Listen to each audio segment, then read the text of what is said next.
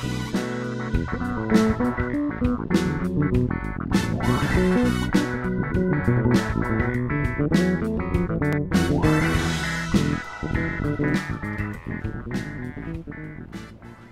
siamo? Sì. Ah, well, okay. Now this is a great example of the artist, the conceptual artist, having fun and not taking life too seriously, because this is really like art and science, the marriage of two great disciplines, but also turned into a kind of a game for people with simple minds like me. This represents, or tries to represent, the benzene ring, which is one of the most common aromatic organic compounds.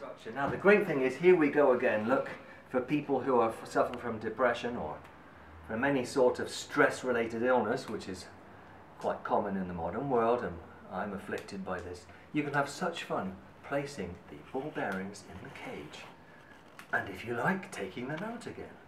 You can even throw the ball bearings at people you hate, if you like. There we go. So this cage will be full of these bearings. This cage came from a factory. I don't know what it was actually used for. It was in a big machine.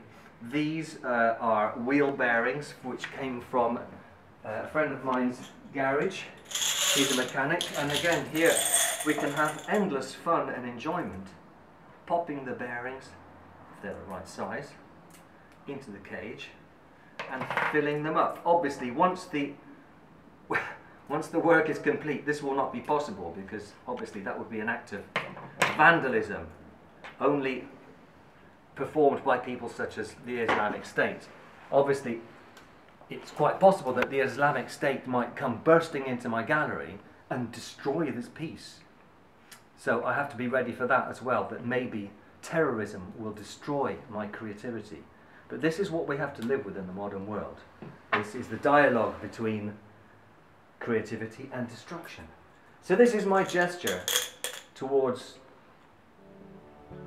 a better world, a better future.